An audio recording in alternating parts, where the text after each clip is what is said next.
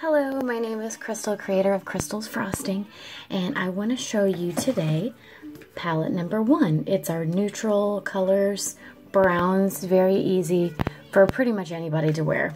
First thing I'm going to put on my eye primer. You don't need a whole lot of this. You're just putting on your eyelids. It does help your eye makeup to stay on longer, helps it to avoid any type of creasing, and it just makes it look better. The colors are bolder. I always put it underneath as well. Primer is good for your skin in general, so I do encourage you to wear it on your eyes underneath any type of eye makeup you wear. So you're just going to let that dry for a little bit. So I've allowed it to dry. Now we're going to go to palette number 1 and show you how to accomplish this look right here, over here. I want to grab my liner shader brush, use the liner side of it, and we're going to use the second color over here. It's called Forthright, and I just want to dab it on my liner side, and I'm going to create basically a backwards 7 over here.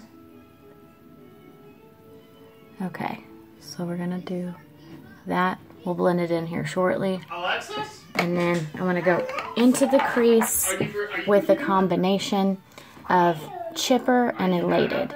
See, I need to do that because I'm a little bit of a lighter skin tone, so I mix those two, and I'm going to use that in the crease. So brush that in the crease, fill in your crease, bring it all the way down. This is my crease brush, and then I'm going to blend in that outer V or that backwards 7. Okay, now we've got that blended in, and I'm going to go to the liner side of my liner shader brush again with Forthright. Hi, that's my husband, Randy. Hi.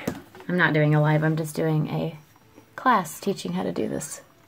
So over here where your eye tapers down, you want to fill in this dark color just slightly inwards. It'll lift your eyelid up, and then you want to blend. So we'll take that and blend that in.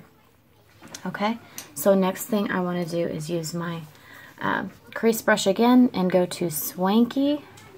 And Swanky, we're going to pull in this color, like basically you're gonna line what you just did slightly.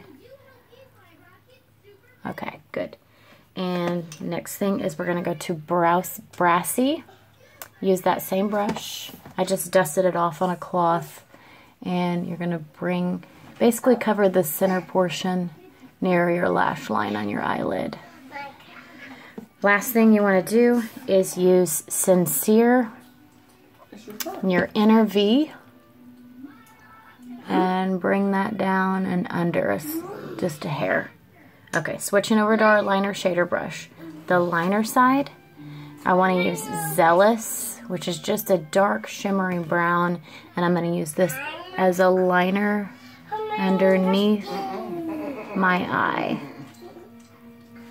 Connect it up over to your outer V and then blend. Okay, blend that in. And then the last thing you'll do is use your bigger brush, a deluxe brush. This is a blending brush, and move to Elated, which is just a matte ivory color, and blend that up. I use blend a lot because blending is important, but we pulled this off right there over in this eye in about 4 minutes. All right, well, thanks. That's the lesson for today with palette number 1. If you have any questions, let me know. You can see my eyebrows done on this side, not on that side. Brows are important. We'll talk about that another time. Have a good day. Bye.